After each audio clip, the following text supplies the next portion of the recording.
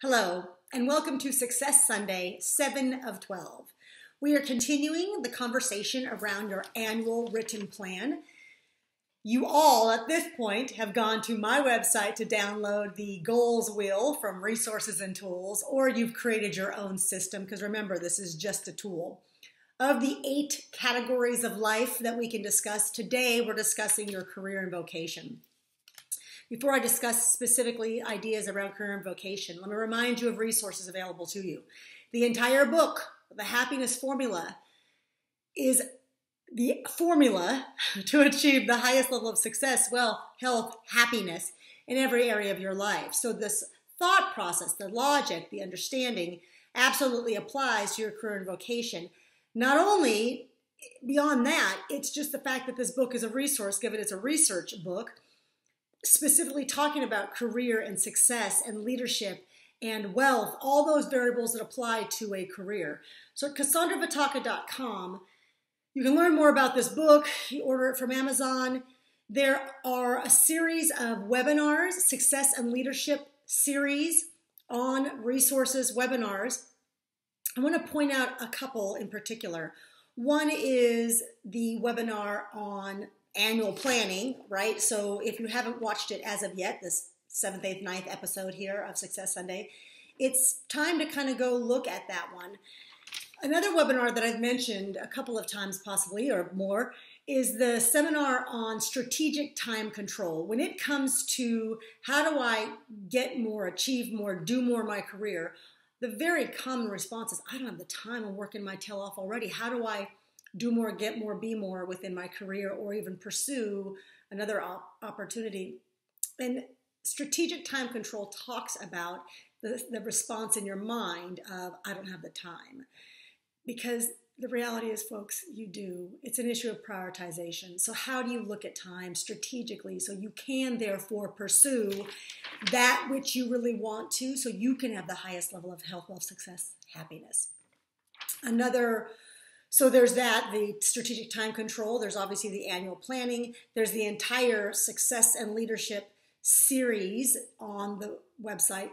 Also the secrets of success, right? The secrets of the radically successful. Again, I mentioned in the book, in the back, there are, so the first 170 pages, right, about sort of the formula itself and how to think it through. The last 100 pages is really how does the happiness formula apply in various areas. One of those is annual planning. One of those is your wealth. One of those is your relationships. One of those is sort of how you think about, again, success. Lots of tools available, and not to mention, hello, this is what I do for a living, which is speaking, teaching, coaching. So when it comes to your career, there's probably about 3 categories that people have when they think about career. One is, how do I rise higher in the ranks in my current position, right? How do I get more, do more, achieve more? So there's a lot of different activities that you can pursue that will help propel you to those higher levels. One is you have to know what those levels look like. Really, what does it look like? Have you had a conversation with people at the level you think you want to be at? I want to be that level. Have you actually sat down and had a realistic conversation? Maybe that's one of your goals. One of your plans in career is to go have a realistic conversation with somebody who's in a job you think you really want, the position you think you want. And then to ask, what's it going to take to get me there? More likely than not, probably it's going to require some certifications, some learning, some soft skills. Again, you have to know what it takes, and therefore you need to figure that out first. You might also, so there's a lot of things that can happen, from degrees, certifications, just information you need to get at, and then a time frame for actually mapping it out. So you can achieve that in there for rise to that level. If it's possible for you within that company, maybe you need to look at other companies. Then there's the group of you who really want to establish that plan B, really maybe want to get out of this career and move into another one. So again, do you really know what that plan looks like? Do you really know what that career looks like? Have you gone and done the research on, have you found people to ask them, what does your job really look like? In particular, a lot of people want to know about what it takes to be an entrepreneur so you can run your own business. It's a smart move from a wealth perspective. A lot of what happens in your career piece of pie, it overlaps with your wealth pie. And so this is some of the good news, is that those pieces start to overlap, and hopefully at this point you're seeing that. Because think about it, even your desire within, maybe you decide that, hey, I've got to nail this vocational thing this year. It's going to overlap in your wealth pie. It's going to slice of your pie. It's going to overlap in your educational slice of your pie. So there's overlap here, and that's a good thing.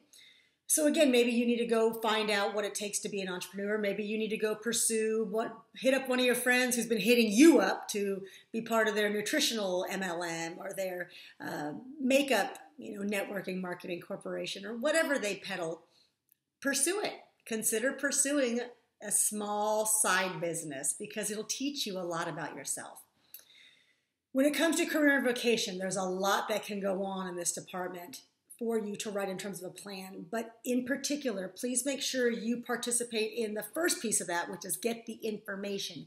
Seek out the people who are in those positions, have those jobs, and ask them, what's it really like? And then examine, how do you really feel about that? Are you really ready to do what it's going to take? And finally, what is your underlying belief system about who you are, who you should be, who you want to be? And is all of that matching that?